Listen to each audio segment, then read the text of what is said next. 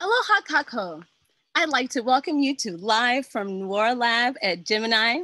I'm your host, Jamika Marshall. I'm an outreach assistant here at the International Gemini Observatory, a program of NSF's NOIRLab here in beautiful Hilo, Hawaii. Before introducing today's special staff guest scientist, I'd like to review just a few housekeeping items before we proceed. Those of you joining us, of course, in our YouTube Live audience, again, we welcome you and we are excited to have you with us. Throughout the presentation, if you have a question or a comment that comes up, please feel free to go right ahead and put that question or comment in our YouTube Live chat. Today, joining us as moderator is Outreach Assistant Alyssa Leinani Grace, and she will be posting and or reading your comments and questions for us today. So no hesitation on adding comments or question in the chat throughout. At the end, we will definitely have time for questions, but as questions do come in, Alyssa will pop in and ask your questions, so keep them going. Also, there is between a 15 and 30-second time delay in the live stream. So we appreciate all of you, your patience and understanding as we proceed. So with me today is a very special guest, Ms. Constance Walker. Connie Walker is an astronomer at NOIRLab in Tucson, who is a member of the Communications, Education, and Engagement Group. Connie has dedicated much of her career to advocating for dark skies education, as well as the measurement and mitigation of light pollution. She's been in a leadership role in a number of organizations that work on dark skies protection. Inspired from an early age by astronauts landing on the moon and the original Star Trek series, which is dear to my heart, her curiosity for anything astronomical propelled her to be the first in her family to go to college and earn a PhD. In the last 20 years, Connie has been a senior science education specialist and a scientist at NSF's NOIRLab, having a great deal of fun creating innovative programs on dark skies, astronomy research, and optics education. This also includes creating teen cafes, citizen science programs, and as well as sharing those all via workshops, talks, and events all across the globe. Now, Connie holds a bachelor's degree in physics and astronomy from Smith College, a master's degree in electrical and computer engineering from the University of Massachusetts, and a PhD in astronomy from the University of Arizona. One cool thing about Connie is that comet and asteroid discoverers David Levy and Carolyn Shoemaker named asteroid 29292 Connie Walker for her efforts in education and outreach. Outside of work, Connie loves Greek dancing and Greek food, and that includes the cooking and the eating of Greek food. Opa! Thank you. So thank you, everybody. I'm so honored to be here, and I'm very happy to be here. And what I'd like to do, if it's all right with all of you, is to screen share.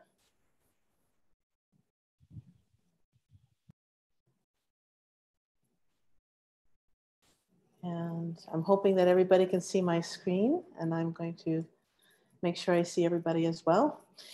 Yes, I'd love to talk to you today about Globe at Night. Globe at Night is a citizen science program that everyone all over the world can participate in and really make a difference. And more on that in just a minute. You know, Jamika, you stole my punchline. You mentioned already something about my background that I was going to mention in the next slide.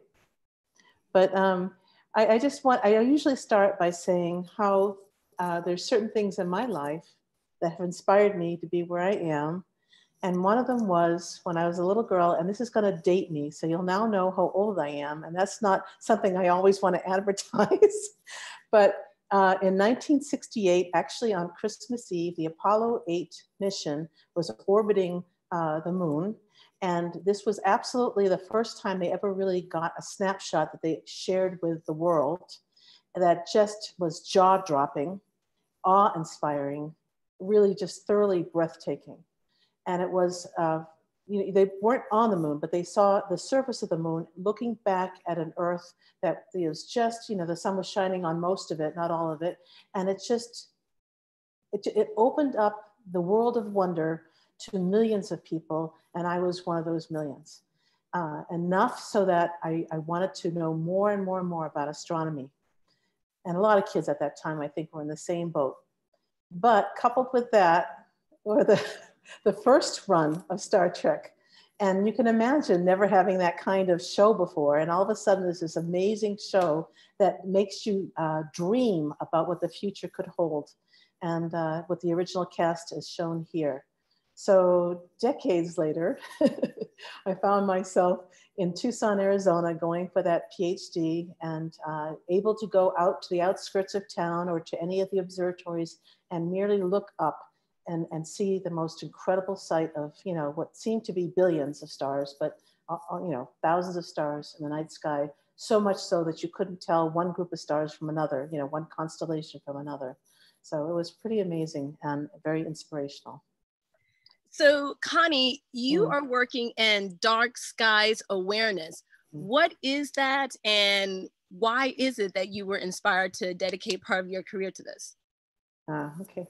Well, I usually start out with that answer to that question by asking people just to imagine in their own mind's eye, close their eyes if they want to, and imagine the first time or the most significant time they've ever seen a very starry night sky and how beautiful it was. And to know that so many people now live in cities, more than half the world's population. And so these people who live in cities, there's a good percentage, like 80% of them or so, who have never seen a starry night sky. I've never been to a place where they can just awe with wonder at all the stars above them. And so they don't know what they've lost. So in light of light pollution, to make a little joke there, they don't know that they're losing the night sky and all the inspiration that through the millennia that night sky has played in terms of culture. The people who have like Starry Night, the beautiful Starry Night that Van Gogh painted, or Holt's The Planets, or Shakespeare writing his sonnets. All that inspiration for future generations is no longer there if they don't ever have the stars with which to inspire them. So that was one reason, one very good reason, not just being an astronomer, but just losing that source of inspiration that really had me continue on. And so, you can think about when you've been out at such a dark site and you come back in to town, on your way in, you all of a sudden notice on the horizon, there's this sort of glow. And it might take you a second to realize that that's actually from the city. And as you get into the city and you look up, you don't see those stars anymore. And that's because of all the light pollution, all the light that's being generated from the street lights that are not shielded basically at all. So the light is going up into the atmosphere, into space, and it's not used. It's basically wasted and it's creating this haze, this light pollution, as you might call it.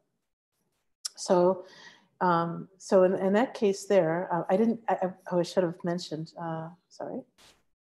In this particular photo, I mentioned to you earlier that I'm old, but I'm not that old. That picture was taken in 1908, and the bottom picture was taken in 1988. So there's an 80-year difference between these two photos of Los Angeles, taken from the Mount Wilson Observatory, which is just on the outskirts of town, looking at the city. And you can see most definitely the way the city has grown because the population has grown.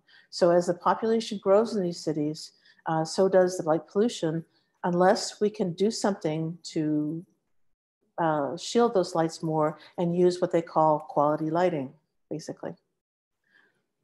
So in effect, we have this global problem, but it's actually, we're going to talk a little bit later more about how we can solve that locally. But in this picture here, this is from a satellite, or there's a couple of satellites that have taken these types of pictures where they've stitched together a sequence of nighttime photos from of the world. And you can see in these pictures where the most light pollution originates from. And of course, it's the eastern half of the United States and most of Europe, and actually the fishing fleet off of Japan, which that particular, it's very, very bright. It rivals the Aurora Borealis by being basically in second place. It's so bright.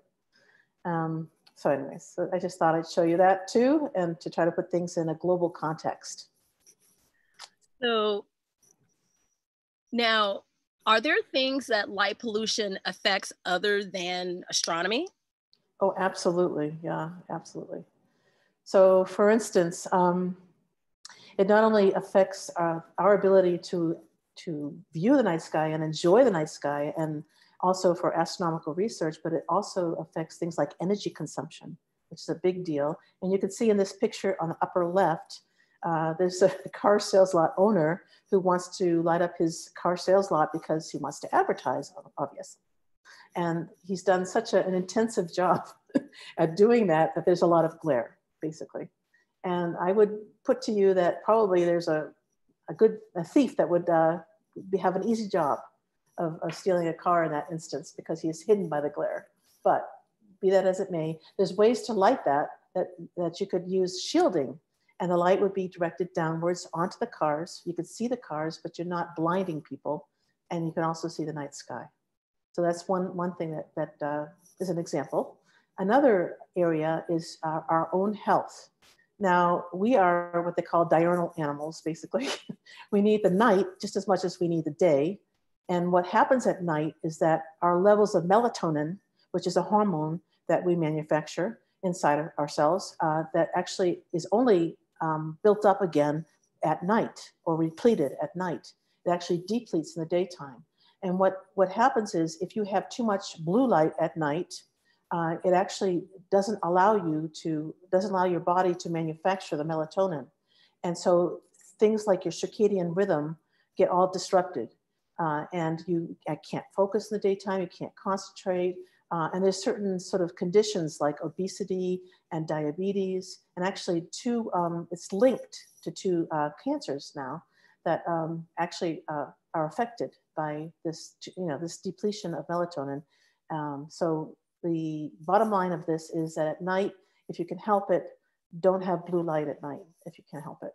And that will help you maintain your circadian rhythm and also get a lot of sleep. But the last category is something that is really near and dear to my heart, and I think to a lot of people's heart, and that is animals. And if we go to this next screen here, this is how light pollution actually affects these various types of animals. It is really kind of a heart-wrenching situation. So animals cannot speak for themselves. So we're the ones that have to speak for them. And it's been shown by a lot of studies that artificial light of night can actually cause confusion and a change of their natural instincts because of too much light at night. So what can happen is, for instance, there's a decrease in eating, in reproduction, in sleeping, and they can become more vulnerable to predators and other dangerous situations. So some examples, for instance, are with sea turtles. So sea turtles in Florida, when the babies are hatching, the normal habits are for them to go immediately into the ocean, right, after they hatch. But if there's a distraction of the lights on shore by buildings and hotels and things like that, they tend to want to go in that particular direction. They're basically distracted, and it can put them in all sorts of dangerous situations, from being run over if they go into a highway or a street, to predators noticing them more and them never making it back into the ocean. But there's also migrating birds. There's situations where migrating birds are attracted by the lights from a city, from buildings in particular, and they see it like a sunset. They start circling the building, they can get exhausted, they can overeat in the city and cause a lack of food actually in the city for the birds. If starvation doesn't get them, the things like the city chemicals can, and cars and things like that. And there's all sorts of bad situations there, especially with collisions with buildings, which they do it's estimated that 1 million birds actually collide with buildings a year. So it's really kind of bad in that way too. So the bottom line here is we have to learn how to light properly, basically.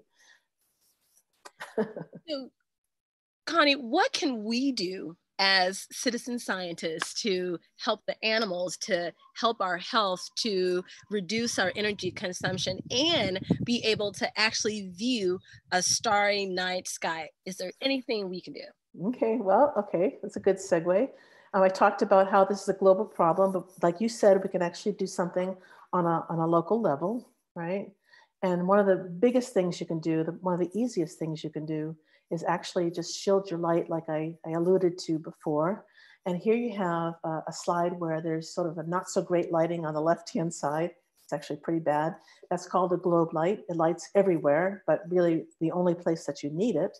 And so if you look at the sky above it there, you can barely see any stars. But if you look to the example on the right of your screen, that particular light has a shade. It has what they call the shield, and it lights in the downward direction. And you can see that little cartoon character. And the sky above it has many, many, many stars. So it's a win-win situation. You're lighting precisely where you need it, and you also preserve your ability to see the starry night sky. And so here is an example, just both a cartoon example and an actual example where you have a demonstration. And you can see on the left-hand side, you have a glary light, but on the right-hand side, when you shield that light, it actually allows you to focus the light where you need it and not into the sky. And now if we can, I don't know if we can spotlight Connie's cell phone, perhaps just for a minute. Like that always yeah, okay. Can you spotlight my cell phone? I don't know. Let's try that. It's now spotlighted. Oh, thank you, because I can't see that. So anyway, so I hope I don't take up too much of my hand here, but oh, sorry. It's going in the wrong direction. There we go. All right, so we have here a little city scene. We have a house in the background, this right here. We have a person trying to cross the street and a nice little light that pretty much exemplifies that, let's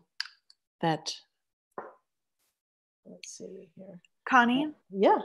You have to stop sharing your screen, sharing the presentation. Yes, so ma'am. that you can see your cell phone in full view. Oh, thank you very much. And I'm trying to see if it's on my thing here, but it's not. So I'm going to stop sharing as you suggested. And now you can see it, hopefully. Perfect. Yeah, and what we see basically is a light that is very, very glary.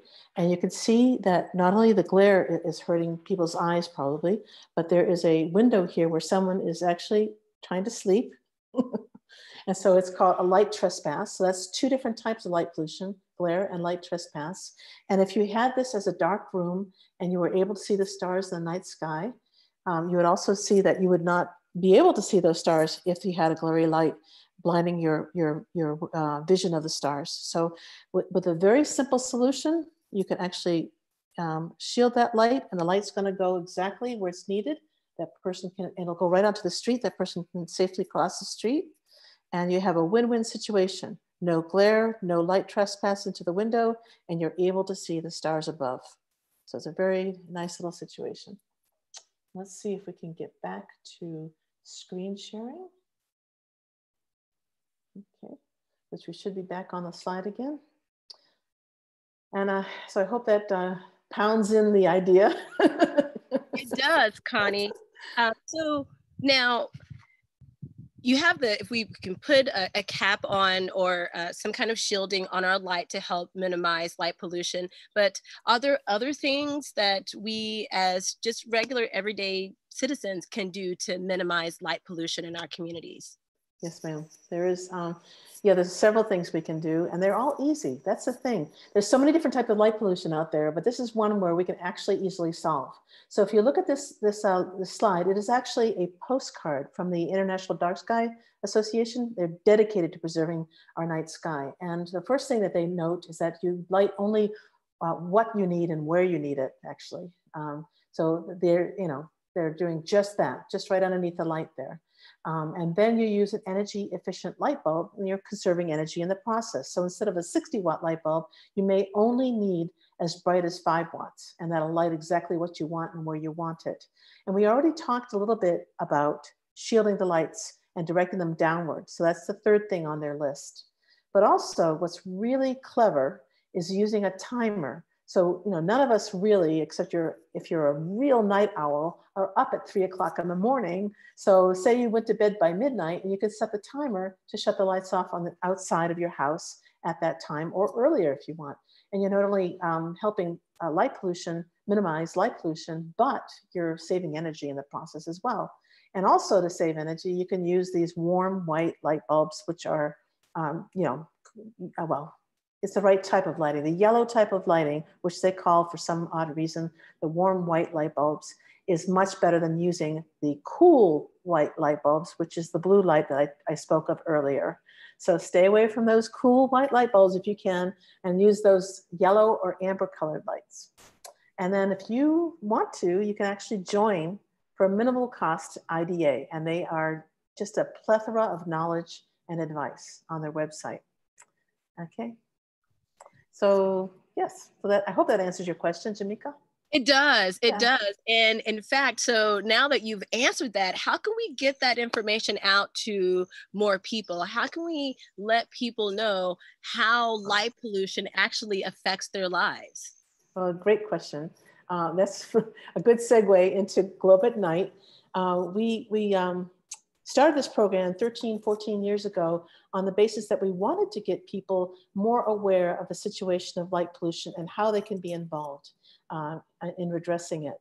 And so we started the citizen science program that lets everyone all over the world, anywhere, measure their night sky brightness and submit their observations to a website from either a computer or a smartphone.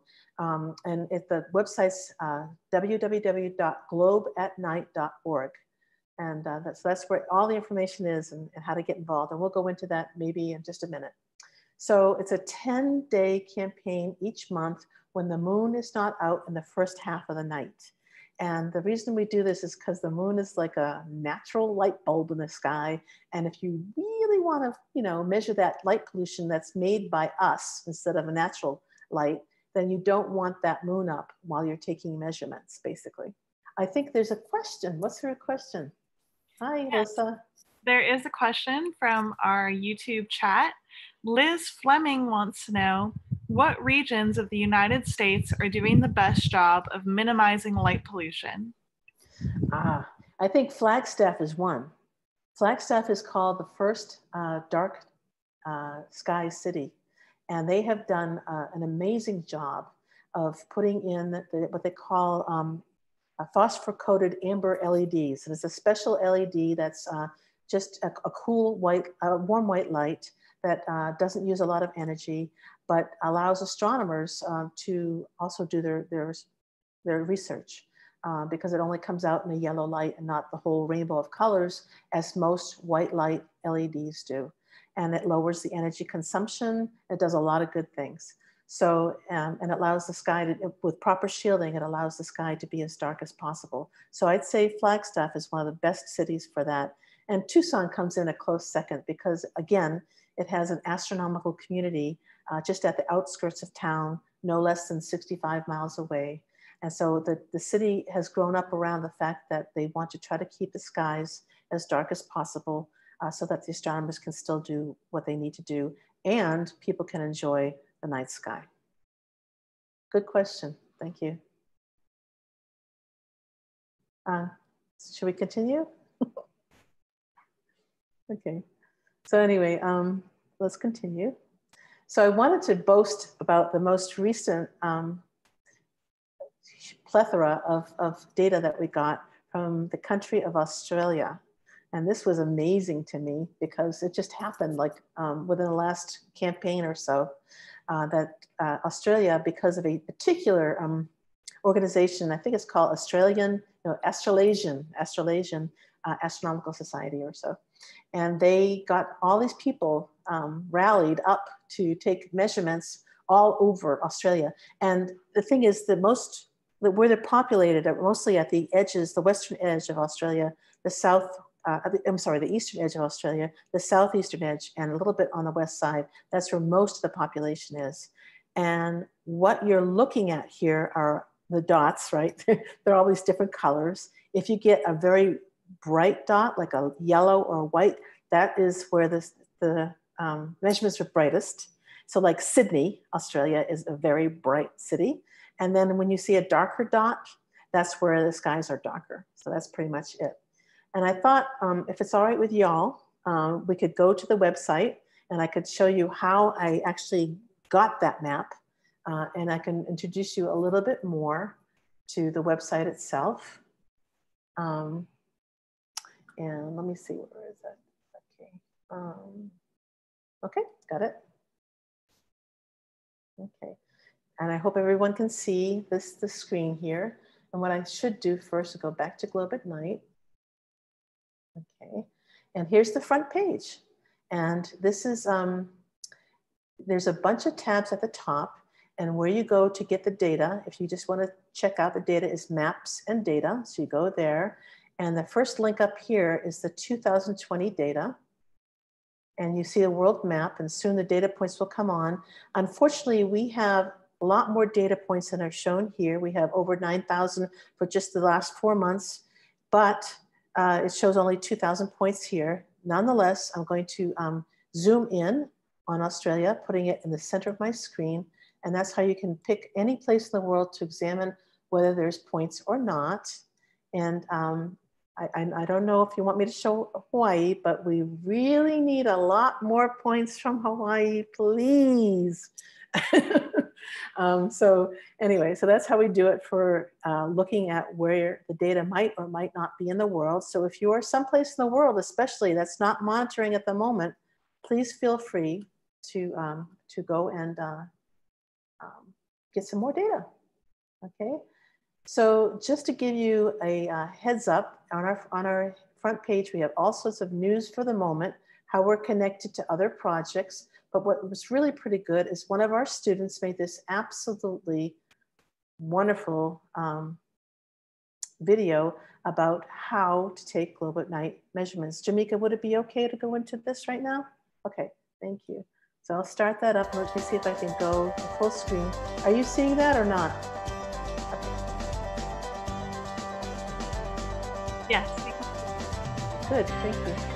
What if a starry night sky had never inspired Van Gogh to paint Starry Night, or Holst to compose The Planets?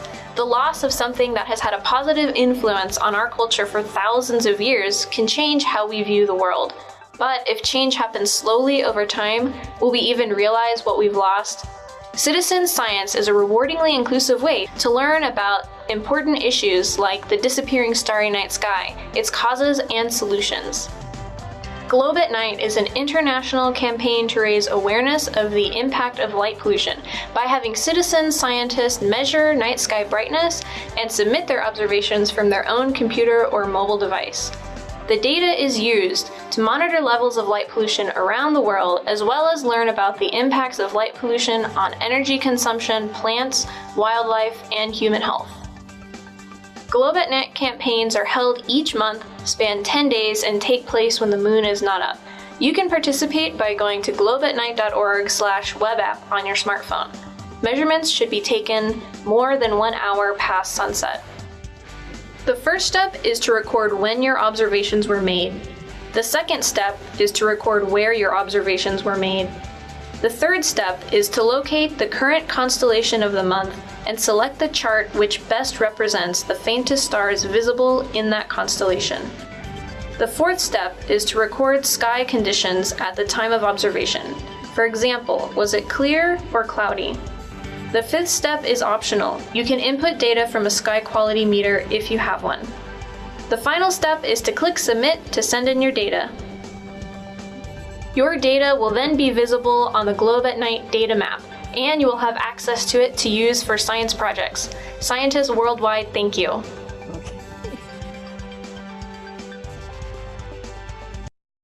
Okay, so now you should be back on the screen, I guess, yep. And I think we've pretty much covered this. Yep, okay. So would like to know anything else about this webpage, or did you want to ask a question, Jamika? Well, I do have a few questions, but first, Okay. lovely introductory video by, I think the young lady's name is Carmen. Fantastic. Yeah. Now, she's talking about data collection. How are the data used? Oh, that's a good question. Let's go back to the PowerPoint here. Okay, so let me see if I can advance this. Let's see what I have. Okay, so there are various ways that data has been used, and there's some fun ways and some very serious ways. And the first slide here is one of the fun ways, one of the most creative ways that I've ever seen the data visualized, okay? So there were these kids, and these kids are like elementary and middle school age in the border of Michigan and Indiana, in a school district of, and they took about 3,500, I think, globe at night measurements one year. And they decided they weren't going to do the traditional way of mapping and visualizing the data, but they wanted to do something with Legos, actually. And they ended up building a Lego map, okay? And they also built a computerized version or visualization of that Lego map as well. As you can see at the top, and the Lego map is on the bottom of the screen. And what they did is they put down 35,000 pieces of Legos, and they were in layers of 6 colors. So the bottom was the faintest sky, would be red, and then orange, less faint. I should say the bottom was the brightest skies, and it got more and more dark as you went up until you went through orange layer, a yellow layer, a green layer, blue, and the darkest skies would be purple, right? But they ended up not having too many purple Legos. They ended up taking away 12,000 of those 35,000 Legos to show what their map of their area, their school district looked like. And they ended up with values of 3 and 4, as you can see by the green and the yellow layer. So that's like most cities are about that particular level of brightness. And so that was pretty cool. Sorry, I have a trigger happy mouse here. Sorry. And then this next example is by, again, a bunch of high schoolers led by Eileen Grabowski in the city of Norman, Oklahoma, with some amateur astronomers. And they decided their light pollution laws, or what they call ordinances, were not strong at all. And they wanted to make them a lot stronger. And they had to get evidence for their city council that they needed to strengthen these laws.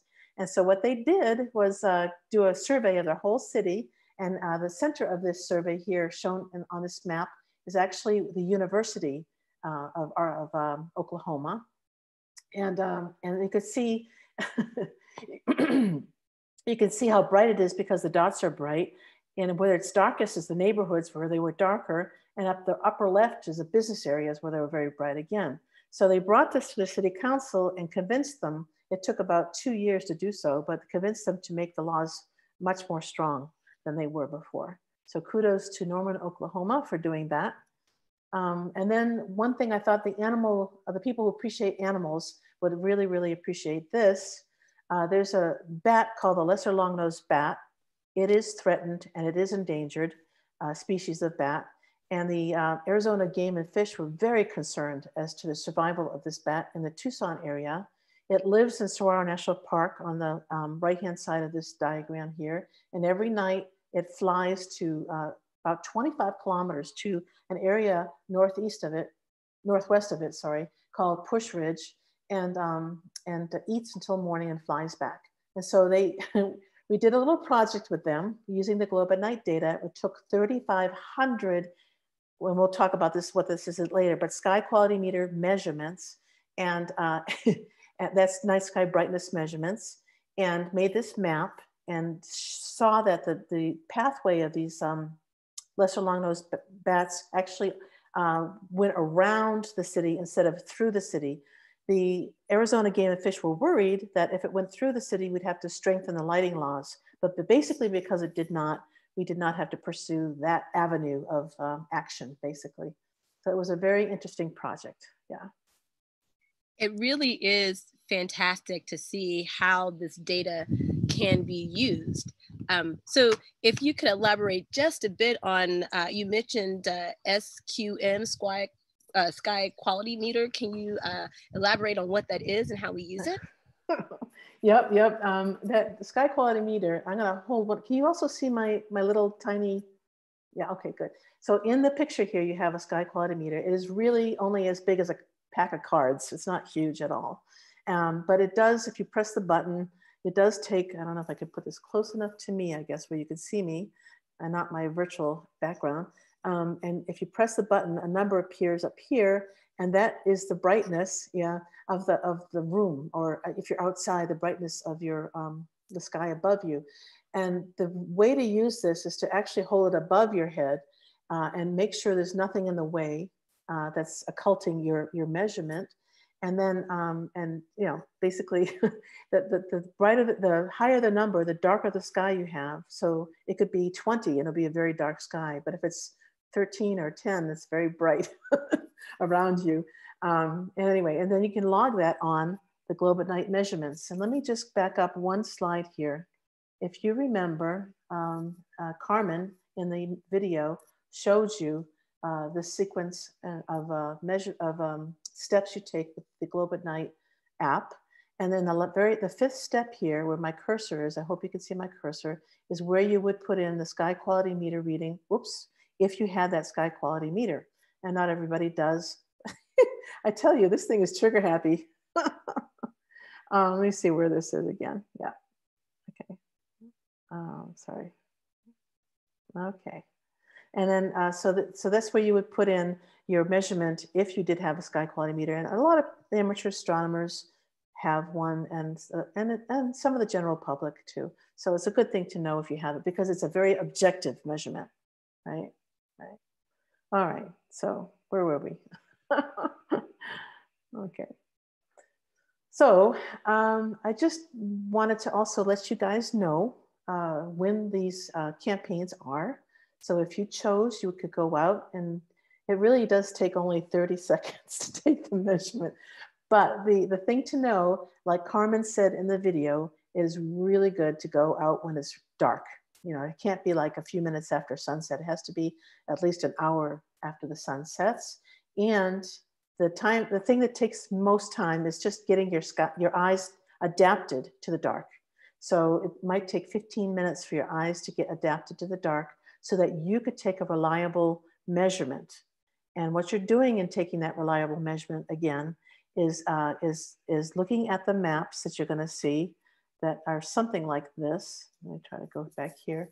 So chart 1 is like you're in New York City, where you're going to only see a couple of stars, but most of you probably are not in New York City.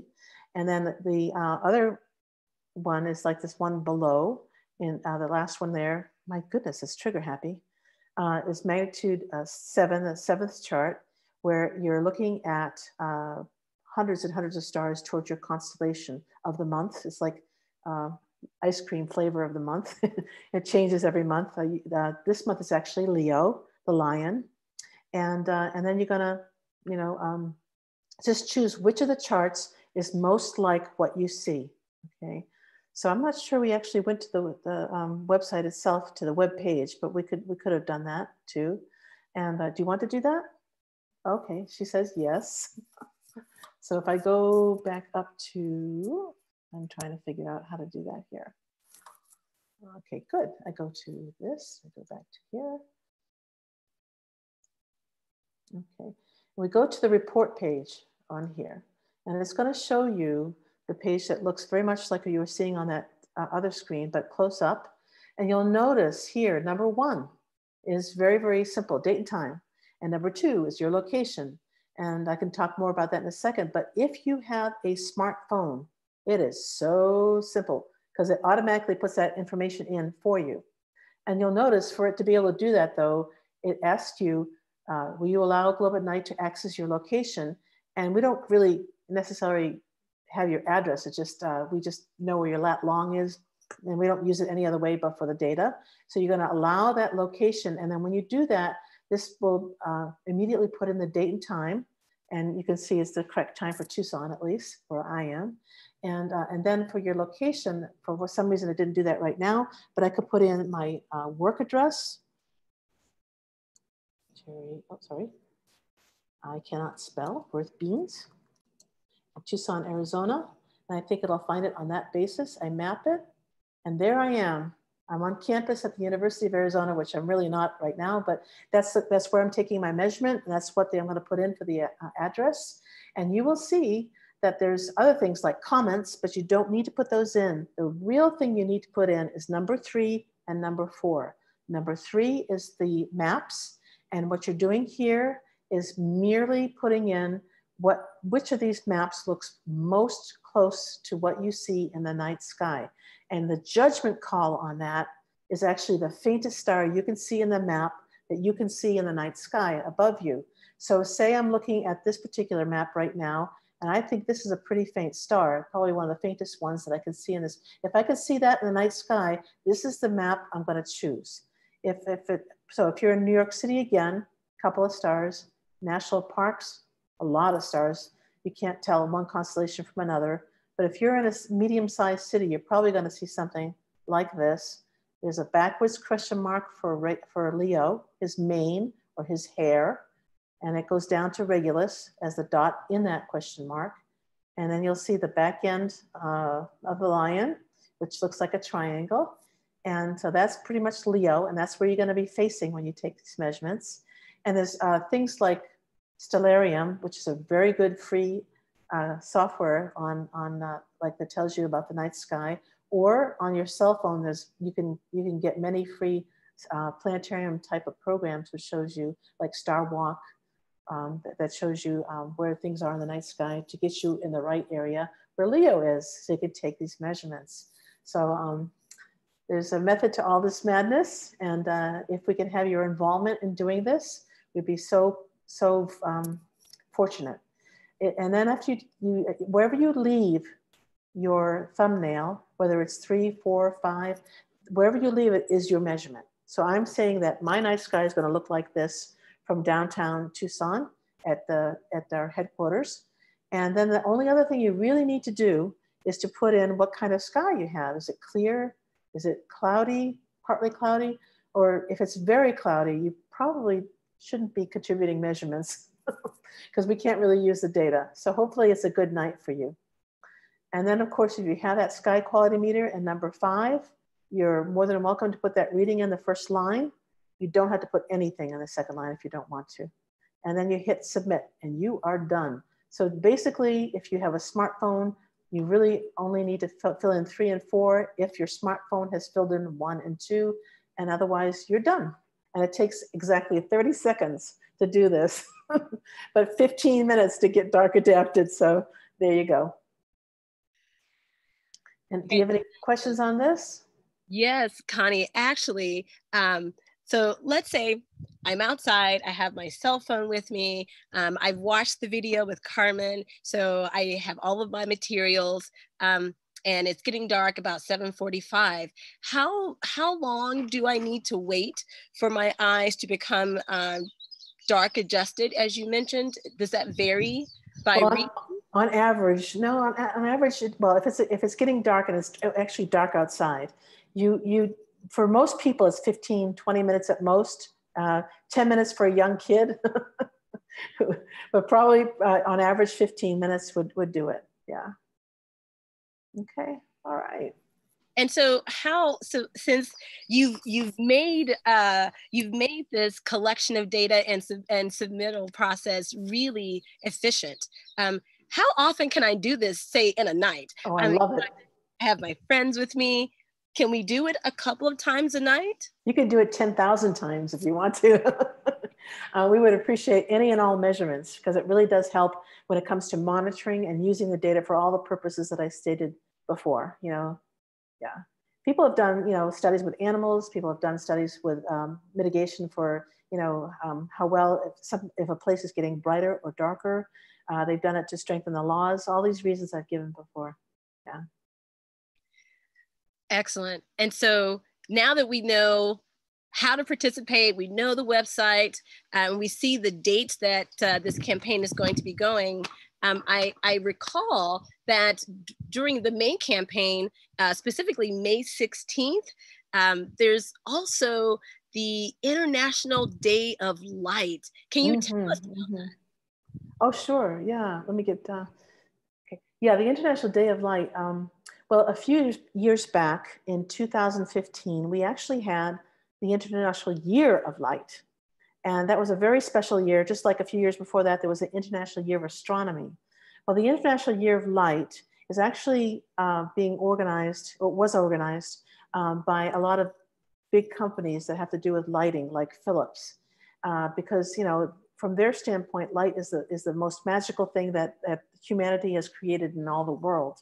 And that it's true, but as a little reminder of the fact that we really have to light responsibly, basically, and not, you know, pollute the night sky with light, but to use it so you have quality lighting and you're only lighting the ground. We sneak in there a little bit, and they've allowed us to do, they've been very generous. They've allowed us to have a cornerstone project that deals with basically light pollution and quality lighting. So they continue the tradition every year since 2015, and they have every year on May 16th, they have the International Day of Light. And again, we're able to use Globe at Night as one of the focal events of that particular day. And so we are admonishing everybody to please get involved on that one night, at least during the campaign, and take as many measurements as you like from as many locations as you like, because more locations is better. It allows us to you know, blanket the investigations we do, the monitoring we do, to be able to take more than one location, measurements in one location. So take it in many places. Yeah. Does that answer your question, Janika? Yes, Connie, thank you so much for that clarity. Well, good, I'm glad. And I haven't seen Grace Alyssa pop up at all, but so maybe she'll have questions after we stop here. I don't know. There are no questions right now from the chat, but we do have a couple of nice comments. Liz Fleming says, "A starry night sky is truly beautiful." And Dale and Harriet Dupuy say, "No questions, watching from Shreveport, Louisiana. Our observatory doesn't have as many issues with light pollution, but everyone can take steps to improve the night sky. Thanks for your program." Yes, that's a beautiful comment. I'm so happy for you that you don't have light pollution problems at this point in time, but it's always good to be able to monitor in case things do flare up in the future. You want to be ready and to take steps towards, you know, maintaining that quality lighting so that you never have to fight light pollution issues. Yeah. So I end with this starry night, this picture of Starry Night from Van Gogh, and his quote that I often think of: the night is more alive and more richly colored than the day. And he had a very unique perspective, and I can understand it very much, because it's really part of our cultural heritage.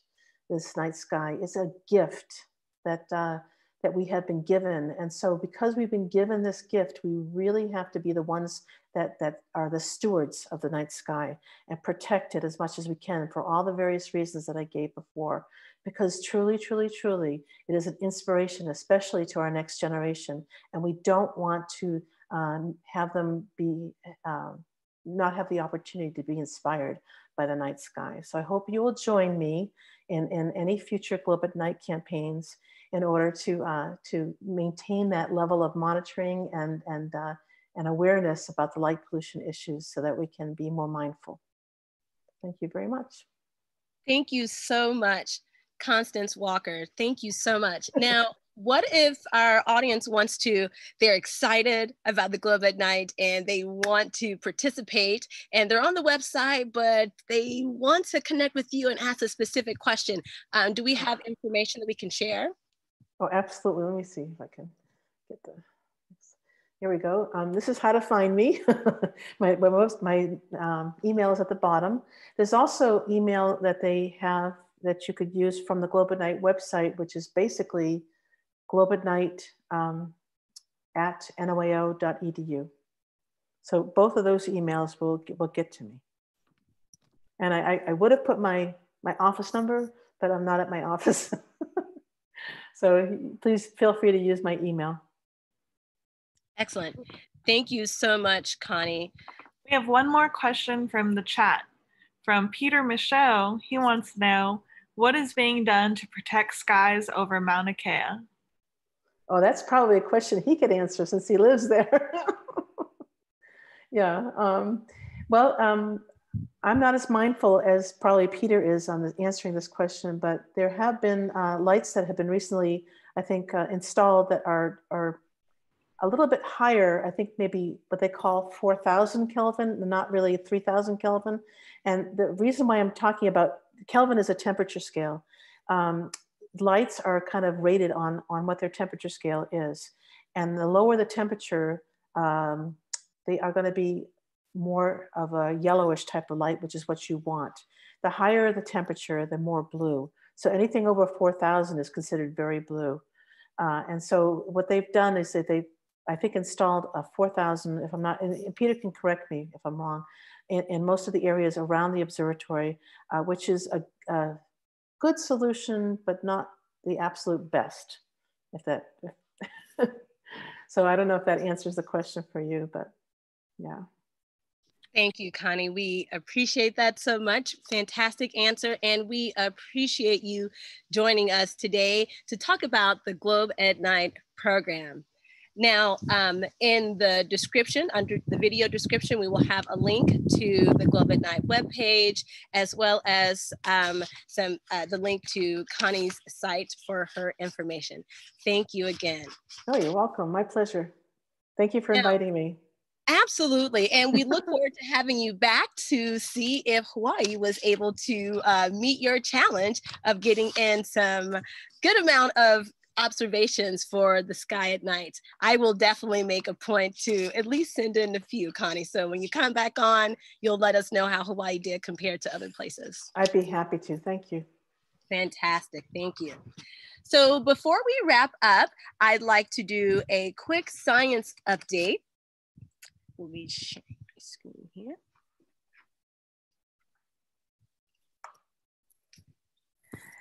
So, researchers using a technique known as lucky imaging with the Gemini North Telescope on Hawaii's Mauna Kea have collected some of the highest resolution images of Jupiter ever obtained from the ground.